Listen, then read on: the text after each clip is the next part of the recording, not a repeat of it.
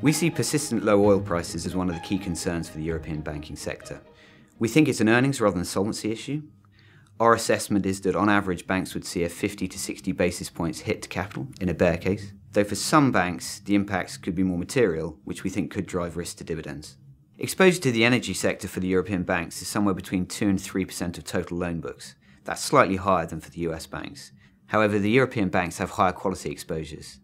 They are less exposed to high yield, and they have lower exposure to higher risk, offshore services and exploration and production. We think the European banks' ability to reduce their exposures is somewhat constrained due to pre-established undrawn lines of credit they've extended to the oil majors and large commodity players.